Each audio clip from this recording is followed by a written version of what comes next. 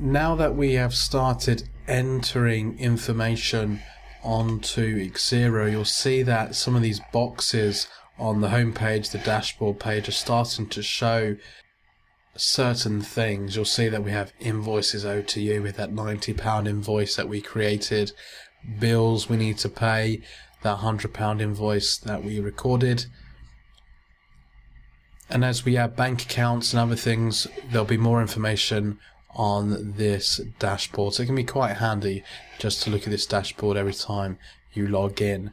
So in this video I want to show you how to edit supplier accounts. It's just the same as editing the customer accounts. They're all contacts and the process is all the same. So let's go to contacts and suppliers.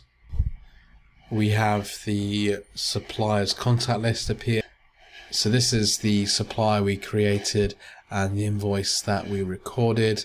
If we click on their account, we'll then be able to edit their details. It could be that their phone number's changed, that they've got a new address. It could be that our contact's changed or we need to add a new contact.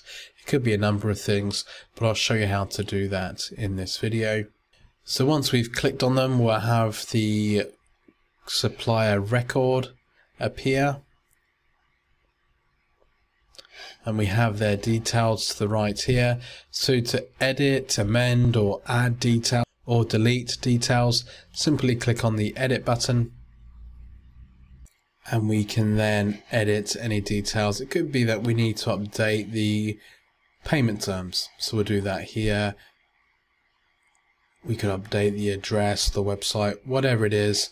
We just make the changes, click save, and then that record will be updated. In the next video I will show you how to record credit notes for suppliers and raise credit notes for customers.